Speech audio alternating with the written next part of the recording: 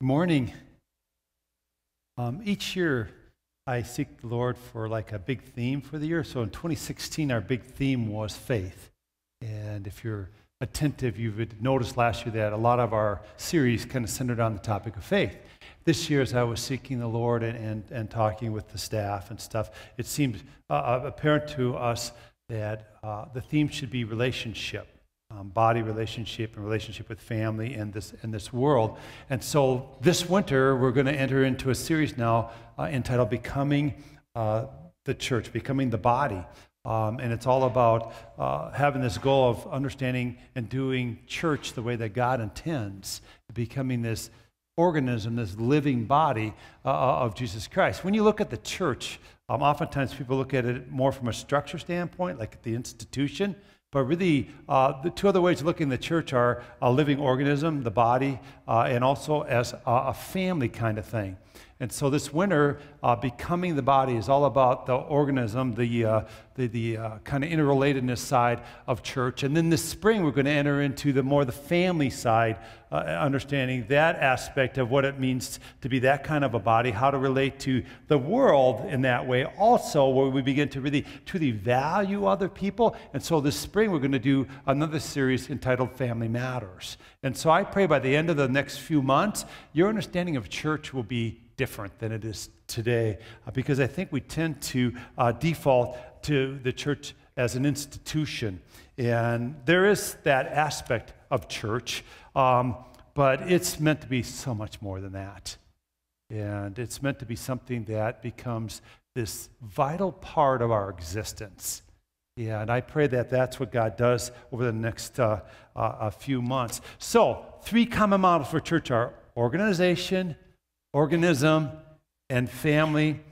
We're going to look at the organism and family side over the next few months. Now, to dig deeper into this adventure, this winter, there are several groups that are kind of following along with what we're doing here on Sunday mornings. I'm looking through the book of 1 Corinthians, which will be our text for the next few weeks, and digging deep into what is this thing, the church, and what does it mean to become truly the body of Jesus Christ. So I'm going to echo the advertisement that's already been said.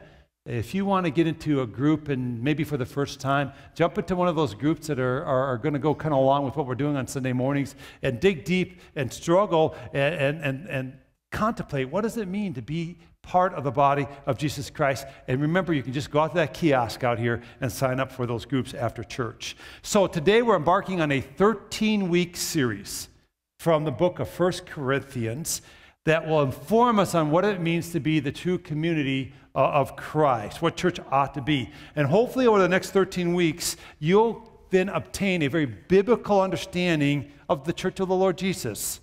And I think 1 Corinthians is just perfect for this adventure. I'm going to start by reading verses 1 through 3 of 1 Corinthians this morning. It's the greeting of the Apostle Paul to the Corinthian church, but boy, I tell you what, it's more than a greeting. So listen to what he says here. First of all, let me just qualify and give you this introductory thought. Really what Paul begins here to do, even in his greeting, is give us a vision. And his vision is this, a vision of community for God's people. That's Paul's vision. As he even begins his letter to the Corinthians and to us, he has a vision of community for God's people. Listen to what he says in verses 1 through 3. Paul, called to be an apostle of Christ Jesus by the will of God, and our brother Sosthenes, to the church of God in Corinth, to those sanctified in Christ Jesus and called to be his holy people, together with all those everywhere who call on the name of our Lord Jesus Christ, their Lord and ours. Grace and peace to you from God our Father and the Lord Jesus Christ. Now here's a vision I think that Paul already begins to identify here in the greeting, and it's this, that as a body, as a group of people, as the church, we are to be a sanctified, holy church. Let me give you some brief definitions of some key words in this greeting. Sanctified means to be separate from the ordinary or common use. So whenever you hear the word sanctified, it means you are separated from the ordinary and you are on task for God. Holy means believers of the gospel call, one whose moral and spiritual character then bears the image of God. We are people bearing the image of God as his church. And church means called out ones. Called out ones. It's the local meeting like we're experiencing here this morning. It's the assembly of the true people of God. So Paul begins this letter to the Corinthian church with a picture of what church ought to look like. It should be made up of people who understand that in Jesus, they are not of this world. We are not of this world. Amen? We are called out of this world. We're extraordinary. We're not ordinary. We're not for common use. We're for God's use. Our moral and spiritual character should bear the image of God, and collectively, we have to see ourselves as called ones on mission for God, furthering His kingdom. So that's the vision that Paul begins this letter to 1 Corinthians with. And then, secondly, Paul clarifies his audience as the saints. Now, he uses the word holy ones in the NIV, the New International Version of the Bible that we read this morning. If you were to go to the King James Version of the Bible, he would use the term saints. So Paul clarifies, I'm writing this letter to the saints. Let me talk to you for a moment, okay? This is a little bit off the message, but I want you to get some of the heart of what I'm going to share this morning. Whenever you have a meeting like this, and Paul had the same thing happening in his day, there are two groups of people here essentially. There are those of you who are true believers. You love Jesus. The Holy Spirit has filled your life, and you're living entirely differently because of that. There are some who are here because mom and dad said you have to be here. I mean, that's the reality of it, right? There are some who are here because of guilt or obligation, or a spouse has said, you need to come to church with me, and you may not even be on board. There are some of you who are just curious, and you're just checking it out. You don't know about this Jesus thing. Well, guess what? That's what makes church kind of messy, because people will look at those who attend here, see you maybe out in the community, and maybe you're not a believer yet, and you're acting like a person who's not a believer. And they'll say, well, that's what that church is all about, right? And I want to say this, first of all, if you're checking us out, even if you're here out of compulsion, I'm glad you're here. I praise God you're here. It will make church a bit messy, though, okay? But that's okay. We may even be misunderstood. But that's what we want. So there's two groups of people that really make up a church meeting. Now, Paul is not addressing this to the ones who aren't there yet. This letter is addressed to those who say, I'm a believer. I'm a saint in Jesus Christ. That's who this letter is addressed to. And Paul's really addressing in the Corinthian church their problem of this libertine attitude, this anything kind of goes attitude. God will just put up with me. I can do anything I want. And that's what he really addresses throughout this hard-hitting epistle dealing with church. Let me give you some background on the Corinthian church, and maybe this will be instructive of why this libertine attitude was infecting their meetings and their church. They were located in the town of Corinth in Greece, along a major trade route, and they had just thriving economy. I mean, they were doing really well. The people were caught up in wealth, but they were morally impoverished by and large. Not unlike our culture today.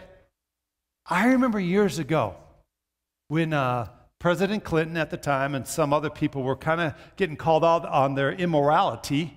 They came up with a campaign slogan. Now, some of you may not remember this. I remember it vividly because I thought, oh, just like the Corinthians. They said, it's about the economy, stupid. You remember that? They are basically saying, it's not about morality. It's about having a what? Big old fat wallet. As long as people have a big old fat wallet, they're happy. Morality doesn't matter. That, my friends, was the Corinthian experience.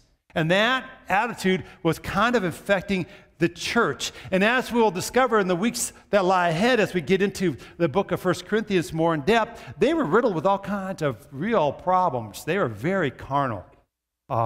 They were giving in easily to the desires of the flesh. They were a real divided group of people. Lots of divisions among the Corinthian church. We're going to talk about that, by the way, next week. They were immature and misusing spiritual gifts. They didn't address this really drop, mouth open kind of sin in their midst. They went to courts to settle matters between themselves. They couldn't even do communion right. Does that sound like the vision Paul just shared in the greeting? To be a holy, sanctified church? It doesn't. And here's the problem. A phrase in 1 Corinthians chapter 3, verse 3 kind of sums up the shortcoming of many in the Corinthian church. They were living like mere men and women. Therein lies the problem. They were living like mere men and women. They were supposed to be Christ-led, Spirit-filled folk, and experiencing this wonderful interrelational thing called the body of Jesus Christ. But instead, they were living like mere men and women, as though the Holy Spirit wasn't in their hearts. I strongly believe we face the same kind of problems that the Corinthians face. And I think God's going to use this series to speak to us. I hope, I pray. My prayer is that you and I are both really humble and honest, and that we let God's word really pierce our hearts, and we let His Holy Spirit really convict us where conviction is needed. I love what Pastor, and where comfort is needed, I pray He comforts us, but I pray we begin to be the Spirit-filled, Christ-led group of people, really meaning it, amen? Really experiencing it, that we become this holy church, this holy habitation, this group of sanctified people. Now, Paul ends his greeting by saying, grace and peace to you. In the name of our Father and from the Lord Jesus Christ. I have begun to love that. It just has been speaking to me so much. Any of you ever experience any stress in your life? Anybody feel stressed out this morning a little bit? Do you? No, you guys are just at peace? Praise God, amen? Lately, I've been going through some things that have caused some stress, and I have been kind of getting back to simplicity. I talked to Pastor Aaron. He gave me a couple of really great books to read, and they've just been gripping my heart. And one of the things that God's been instilling on me is that I am to experience His peace. It is a gift. Jesus says, my peace I give you, not as the world gives you. And I've been going back to some simplicity in prayer life. We're into this, complexity kind of thing by and large as people. But part of the problem is God often takes simple concepts and wants to really instill them into our hearts, but we can't do that until we really meditate on them and chew on them a little bit. And sometimes stress is the catalyst that forces us to do that, amen?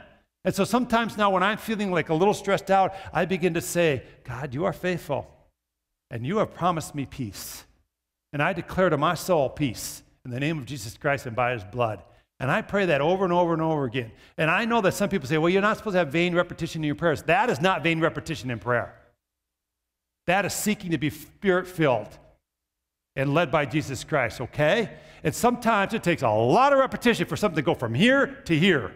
A lot. And you want to have so much repetition going on here that at some point when you feel stressed, your heart just goes, I have peace in Christ. It becomes your expression. It becomes very natural. So if you're really getting stressed out by life, I want to encourage you, find some key scripture that speaks to you, that speaks of the adequacy and sufficiency of God, and begin to speak that over and over and over again in your mind until it becomes part of your heart's rendering, okay? And then Paul ends, of course, by saying we have grace too. And we're going to talk on that a lot, so I'm going to leave that for a few moments. But individually, we're supposed to be filled with grace and peace, and collectively, then our church should be a place of what? Grace and what? And peace. So this is our setup for the next 13 weeks as we go through a good portion of 1 Corinthians 13. So we're going to begin this morning where Paul begins, with a declaration of what we have in Jesus Christ. We're going to look now at 1 Corinthians chapter 1, verses 4 through 9. And what we're about to read in 1 Corinthians, I call great nutrition for body life, for being a healthy body. And Paul identifies three keys that are just absolutely essential to becoming the body that God intends. And that's what we're going to focus on this morning. Listen to the scripture. I always thank my God for you because of His grace given you in Christ Jesus. For in Him you have been enriched in every way with all kinds of speech and all knowledge. God thus confirming our testimony about Christ among you.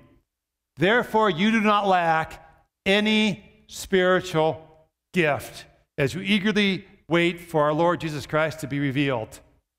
He will also keep you firm to the end so that you will be blameless on the day of our Lord Jesus Christ. God is faithful, who has called you into fellowship with His Son, Jesus Christ, our Lord.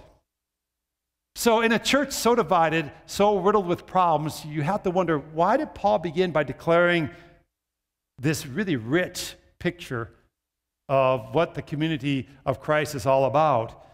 Several explanations are offered for this beginning to this letter. I want to talk to you quickly on a couple of those because I think they merit just a quick mention. Some think Paul was praising the Corinthians because he wanted to soften the rebuke that would follow. Okay, and there's several of them that follow.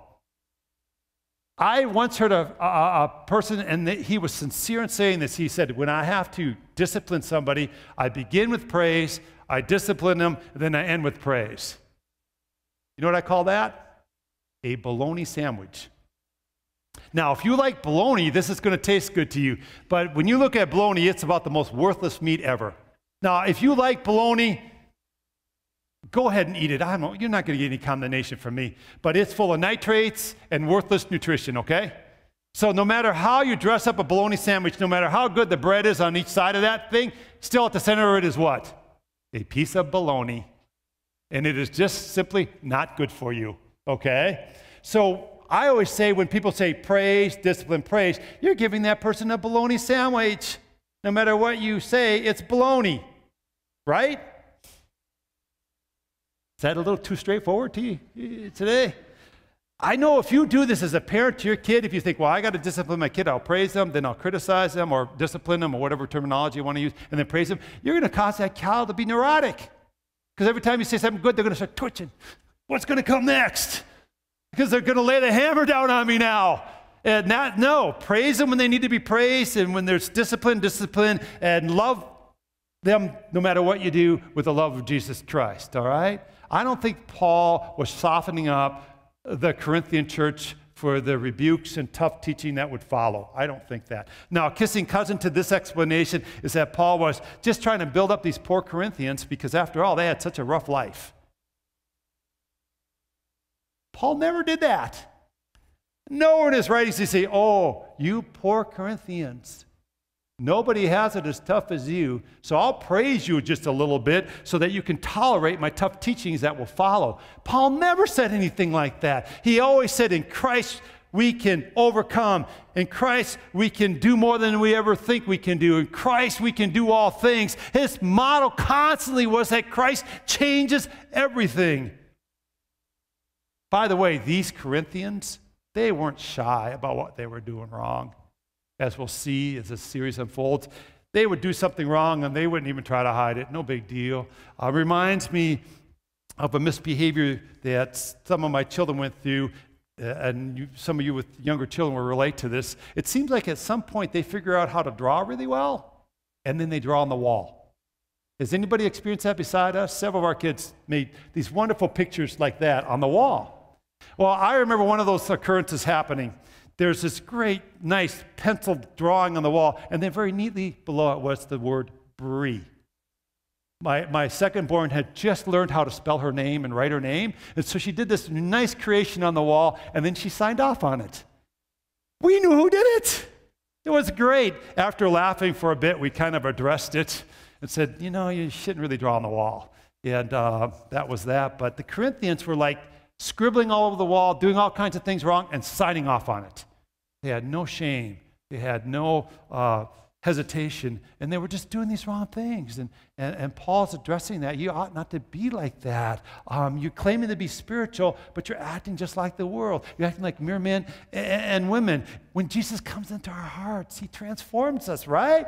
The Holy Spirit changes us, and we don't love those former things that used to master us, that used to cause us to fall and sin. We begin to love the Jesus Christ. We begin to love the ways of God because the Holy Spirit is sanctifying us. He's setting us apart, and we're becoming the holy people of God that he intends, right? We shouldn't be scribbling on the wall, signing off and saying, God, just put up with me. That's a total misunderstanding of grace. Johnny had been misbehaving, and Mom sent him to his room. After a time, he emerged and said he had thought it over and had a prayer. Mom said, hey, that's great. If you pray and ask God to help you do better, that's fantastic. And Daddy said, oh, I didn't do that. I prayed that God would allow you to put up with me. So you think on that for a minute. That's exactly what the Corinthians were doing here. They were saying, God put up with us. And they had a total misunderstanding of grace. that God would just overlook my wrongs and just put up with me. But God's grace is to transform so that your former life loses its grip on you. Not very many people will say out loud, I'm just going to do what I think I want to do, even though it's wrong, and God will just put up with me. But you know what? Sometimes our actions just scream that, don't they? You may not say it, but the way you're living your life is illustrative of it. I don't think Paul shared these introductory thoughts to soften what he had to say to the Corinthian church. Rather, I think he was trying to establish an overarching thought that's supposed to kind of reside in our minds as we read this great epistle of 1 Corinthians. It's what I call the promise. In Christ, we can become the living body he intends. Amen? In Christ, we can become the living body he intends. The question becomes, will we believe it? That's what I hope you take away today. If you forget everything else I say, I hope you remember this. In Christ, we can become the living body that he intends. In Christ, it can be done. You and I can become sanctified people. We can become separated unto God's glory. We can become holy, living a morally and spiritually different life because Christ is leading us and the Holy Spirit is filling us, and we together can become the church that God intends us to become. Let me put this into a sentence. In Christ, you can become the person God intends, and you can become part of the church that he desires. Do you believe it? I believe it with all my heart. This is God's plan for you individually and his plan for us collectively. Now, unfortunately, the word church in our culture has lost its meaning and significance. But I think God wants to redeem it. He wants us to begin to love the term church and becoming the body of Jesus Christ. We just have to have the right view of it, amen?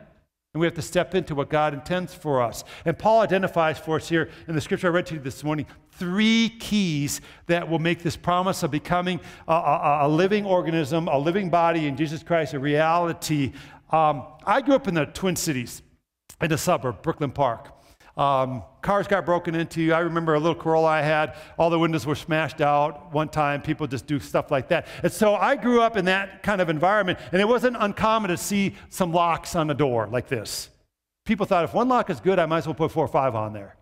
At least that'll make it difficult for someone to break into my shed or my house or whatever. Well, there are like 3 key locks here that Paul gives us a key to unlock to become a healthy church, a healthy body. And so what we have to do is put those keys in, unlock this puppy, and open the door to healthy church living. That's what we're going to do here the rest of the morning. Key number 1 is grace. Key number 1 is just grace.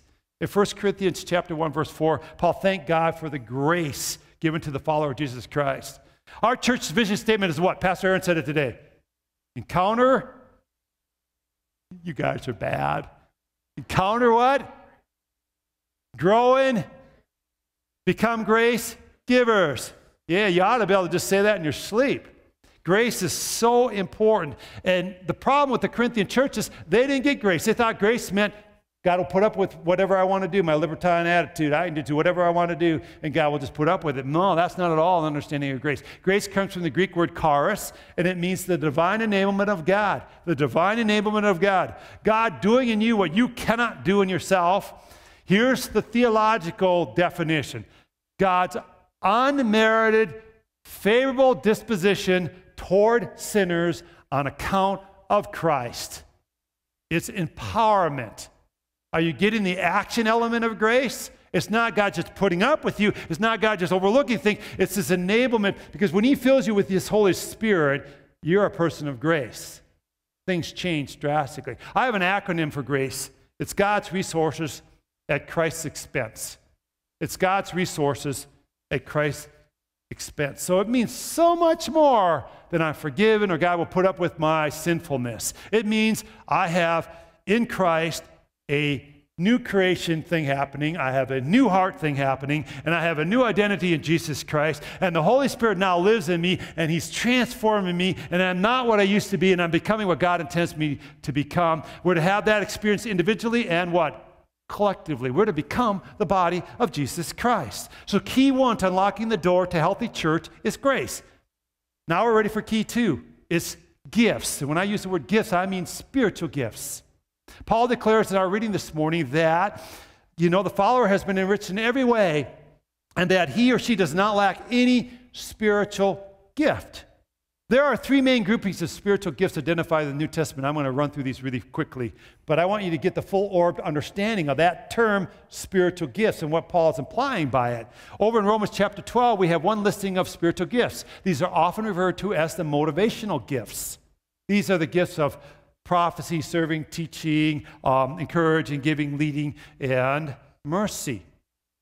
Now, God imputes that to a follower. When you become a follower of Jesus Christ, he imputes to you a gift of the Holy Spirit, and you begin to kind of see the world that way. That's why they're called motivational gifts. These gifts determine why you do what you do and how you see the world. So if you're gifted as a prophetic kind of person, you're going to see the world kind of black and white, right and wrong. You're going to have a high sense of doing what's morally correct, and you think everybody else ought to too.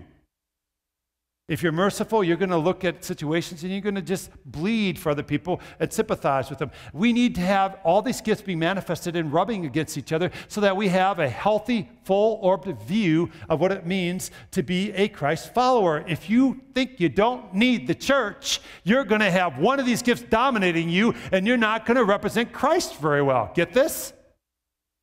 So, motivational gifts in Romans 12 are our first gift package. Second one is the ministry gifts found in Ephesians chapter 4. Now, these gifts are for equipping and promoting service in the body of Jesus Christ. So, the gifts are pastor and teachers and helps and those things listed there. Here is a gross misunderstanding of my job. I'm here to minister. You're here to receive. No, I'm here to equip. You're here to minister. Got it? That's healthy body understanding. I'm not here to do all the ministry. That's a classically wrong understanding of pastor role. You're here to do the ministry. That's the fun part of following Jesus Christ. Amen?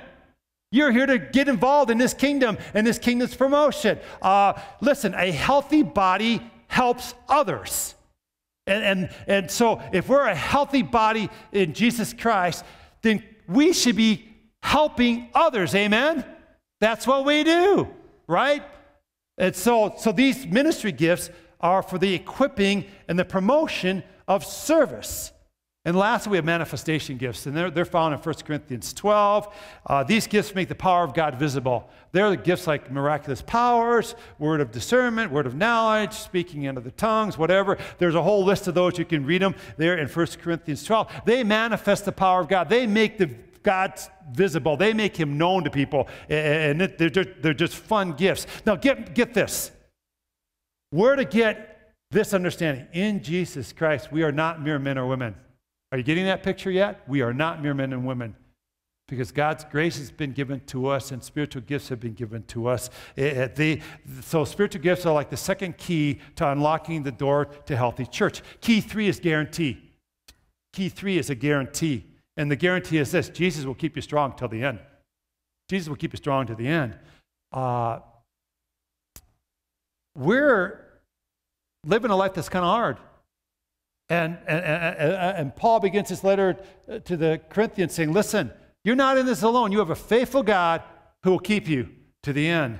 The Corinthians face a culture just like us, full of temptations, full of distractions and temptation and all that kind of stuff. And I don't know about you, but at times I go, I am so utterly exhausted by the constant battle it seems like we're in. And we're being told here that God will keep us to the end. He is faithful. He has guaranteed this. I call this the gift of a cross-country runner's heart to the people of God. Now, I wouldn't have said that a few years ago, but I've had 2 boys of mine running cross-country, and I've gained a lot of respect for that sport. They don't run in that sport unless they have this humongous heart. It is just a brutal sport. And I, to today, don't understand why anybody does that. But I noticed that to be a good cross-country runner or whatever, they have this huge heart for running. They just love to run, and they have this desire, and they'll overcome all kinds of pain in doing that kind of thing. And I think what God is saying to us here, and what he's promising by this guarantee is, listen, the race you're going to run is kind of hard, but I'm going to give you a big heart for it. because I'm faithful. Recently, I was listening to a fictional book with Vicki on one of our trips, and the author of the book wrote this, or one of the characters said this in the book. Life is this simple. There's a beginning, a middle, and an end. That's the story of everybody's life. The problem is the middle is so long. And when you think about a cross-country race, the hard part's the middle. Because you're running, you think, can I finish this thing? Am I going to throw up? Is it going to, be able to finish to the end? And that's much of life. If you have little kids right now, you think, oh, this will never end. Yeah, it does. Trust me. My little guy's 21. It ends. It ends faster than you think. And I think what God is saying and promising to us here is, I am going to give you the heart, the endurance, the guts, the grit, whatever term you want to use, to run the race I've marked out for you. I guarantee it, because I'm a faithful God. And I call that getting a cross-country runner's heart. So, Paul begins Corinthians with an affirmation of what the follower has in Christ. You can become the person that God intends, and you can be part of the church that God desires. Because in Christ, you have grace, spiritual gifts, and a guarantee. I declare to you today, you are not mere men or women, amen? You are not. If you are filled with the Holy Spirit, you have grace, spiritual gifts, and a guarantee. So here's our conclusion this morning. There is a community of saints that is really supposed to happen. I'm looking at them. There is a community of saints that's really supposed to happen. In Christ, the church has marvelous resources. Grace, spiritual gifts, and a guarantee. So we could be more than mere men and women. Dream with me for just a moment. What would happen if we truly believe this? How would that change church? How would that change our impact in this community? Consider, how is it with my soul today? Am I willing to be part of this? That's how I'm going to end this morning. Would you bow your heads in prayer, please? God, I thank you that we're often kind of running in this 1 Corinthians study on becoming the body. I've shared already quite a bit here, so I pray you give us all capacity to muse on what you're teaching here in 1 Corinthians to us already.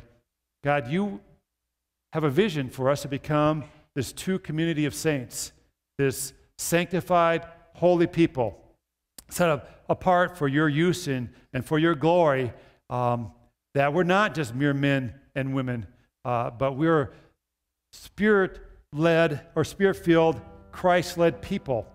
So I pray, God, that we would have just the ability today to believe on this, not to have excuses of why it can't be, but to begin to say, okay, God, I'm open to this. I'm open to being,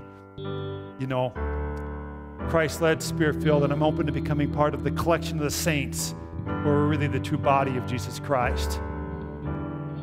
God, I just pray that you would grace us, that you would fill us with those spiritual gifts, that we would cling tightly to your guarantee this morning that you are faithful and you will keep us to the end.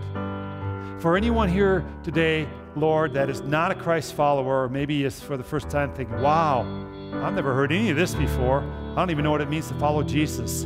I pray for such a soul today that they would just yield to the promptings of the Holy Spirit right now, and that they give their heart to you, Jesus, as their Savior and as their Lord, and they would begin this wonderful adventure of being a Christ follower. And I pray that we would look at ourselves collectively and think of what could be in Jesus if we really become this body, appropriating these three keys of grace, spiritual gifts, and a guarantee to us, that we really believe that, Lord, that we really take a hold of it. God, I just pray that everyone dreams with me what could be. What would the organism of church really look like? What would it mean to be the living body of Christ here? God, we love you so much. Pray all these things in your name, Jesus. And all God's people said,